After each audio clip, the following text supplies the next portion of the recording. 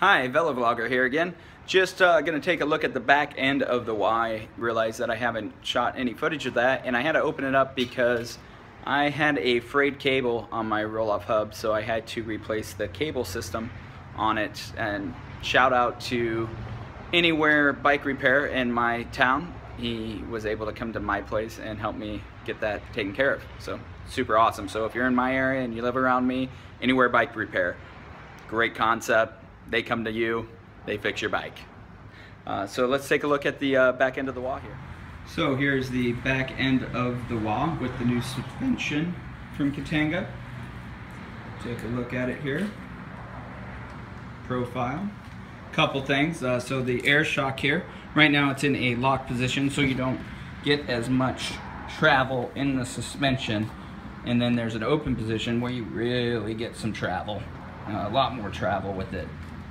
Now, from what I've read about the shock system, when you have it in a lock position, the reason why you'd want that and less travel in the suspension is then it doesn't bounce as much and you don't lose as much speed. Whereas when you have more travel and more bounce, you lose a lot of your speed because it's getting absorbed through that back end. So I actually keep it in a lock position because it gives you enough travel where it takes some of the bumps out of the road. It's not going to take them all out, but it's still a comfortable ride. The other thing I want to show you is the rear hub. I've got the internal mech, the roll-off speed hub, 14 gears. The reason why I had to pull this off in the first place is, like I said, I had to replace the shifting cable. And the reason why is when I first installed this, this used to be setting where this end was facing up like this, which caused a real severe bend in the cables as it went down and into the back of the WAW. That bend eventually broke one of the little tiny cable lines that then twirled up, frayed, and caused all kinds of headaches to the point where it just stopped shifting.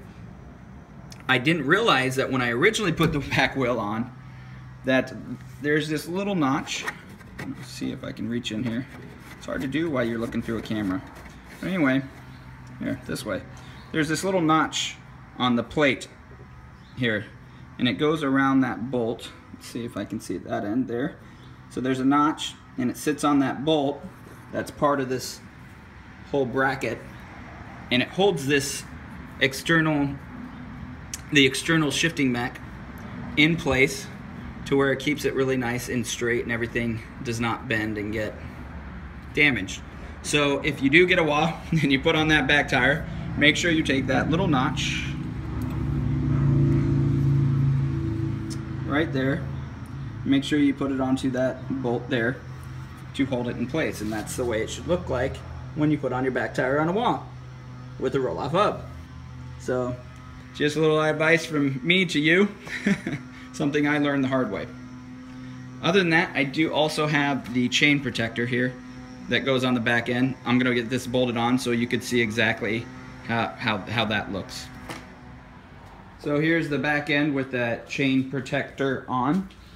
It just bolts on, a few different bolts, 1, 2, 3, and 4. And as you can see, it doesn't come down and cover the chain. The way the old one, the original one before they built the rear suspension, it bolted to the back of the WAW here, and it looked like it really covered that chain really nicely. Kind of came up and around from the elements and stuff. So I don't know how much this really is helping protect it. Maybe from when you're going down the road, the backsplash and stuff, it's stopping it from getting into the upper part of the chain. But the chain has, as you can see, has remained fairly pretty clean, free of gunk. But it could use a good cleaning here. So again, I don't know if I was to order it again, if I would order that back chain protection, or if it needs to come down further or not. But that's Katanga's design, and it seems to work pretty well so far for what I needed. So that's the rear end of the WAW. Hope you enjoy, and as always, ride safe and ride free.